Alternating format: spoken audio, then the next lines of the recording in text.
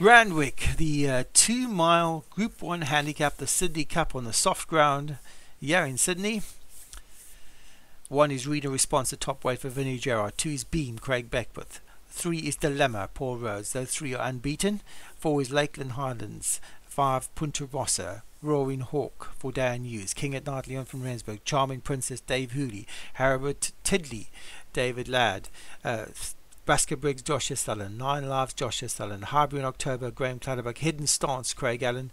Illusory Beata, Paul Rose. Old Man McGucket, Leon from Rensburg. October Tiger, Graham Clutterbuck. And Ray Bands for Craig Allen makes up the numbers. There's 17 horses in the Sydney Cup. They're at the start here at Randwick, and away they go on the soft ground. And a good break by Mose, and Basker Briggs is a reluctant early leader. Out wide, Illusory Beata is moving forward, and Paul Rhodes, Illusory Beata is now moving forward to take it up from Basker Briggs in second. There's a line of about 8 horses behind that. Out wide, King at Night, Old Man McGuck has moved up into third. Then comes October Tiger, Ray Bands behind that. Then Roaring Hawk, Harbour in October, Dilemma, 9 Lives behind that. King at Night is 1 from the rail. Then comes Arena Response on the inside of Harrowett Tidley. There's about 6 lengths first to last, or 8 lengths first to last, and Illusory Beata takes them along for Paul Rhodes with Basker Briggs in second. Old Man McGucket on the outside of October Tiger. Ray Bands up the centre of the track. King at Night on that one's inside. Then comes 9 Lives on the outside, followed by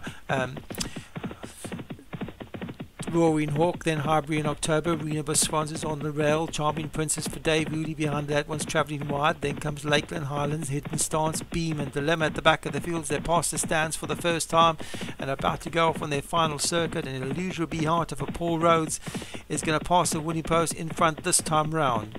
So 1 circuit of the track to go. Illusory Beata the leader from Basker Briggs in second. Then comes October Tiger, who's passing that one for Graham Clutterbuck. Old Man McGucket behind that, followed by Ray Bands with 9 Lives on that one's inside. Then comes Punta Rossa, who's trapped wide. Behind that is Reader Response, has a rails run on that one's outside. Harbour Tidley. Then comes Lakeland Highlands, Charming Princess behind that, travelling wide as well. Beam on that one's outside. Then comes Hidden Stance for Craig Allen. At the back of the field is Dilemma. That'll be Paul Rhodes' second runner. So Illusory Beata now 6 lengths clear of October Tiger in second. This was on the outside of Basker Briggs. Then Old Man McGucket, followed by 9 Lives. Ray Bands has been pushed along.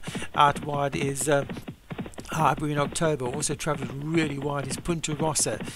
Rena Response got a dream run up the inside. Also going well is Harrowett Tidley. King at Night of those ones outside. Then comes Roaring Hawk.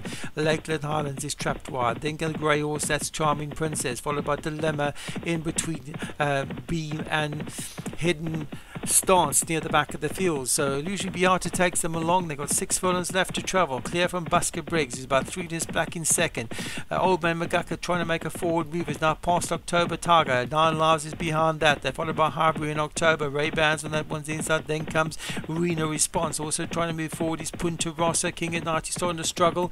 Tedley behind that is moving forward. Out wide of that is Lakeland Highlands. They've got 4 furlongs left to travel. From the back of the field, Dilemma is trying to get going, but they have to get this Illusory Beata. Still clear with 3.5 furlongs left to travel.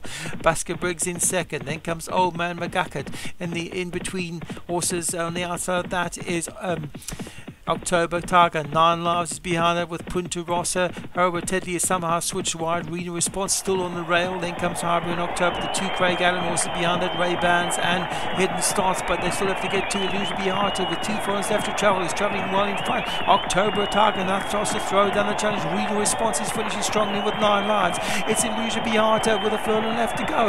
In front from October Tiger, but here comes Graham Clutterbuck. October Tiger. Rena Response is the big threat up the outside, and it's Vinnie Gerard's Rena Response who comes to hold forward with an October Tiger. It's Rena Response and October Tiger. Rena Response, October Tiger. That's very close. Very close. I'm not sure who won the Sydney Cup. Rena Response and October Tiger flash past as one. Looking at the replay, it looks like Rena Response has won. There's a steward's inquiry. There's a steward's inquiry. Nothing happened in the steward's inquiry. Rena Response holds on to win the Sydney Cup for Vinnie Gerard. Another big one for him. October Tiger finishes second for Graham Clutterbuck. Unlucky in second spot. 9 Lives is third for Joshua Sullen. Illusory Beata, Paul Rhodes, the long time leader, finishes fourth. Hidden Stance came from the back to finish fifth for Craig Allen, and Basker Briggs was behind that for sixth for Joshua Sutherland.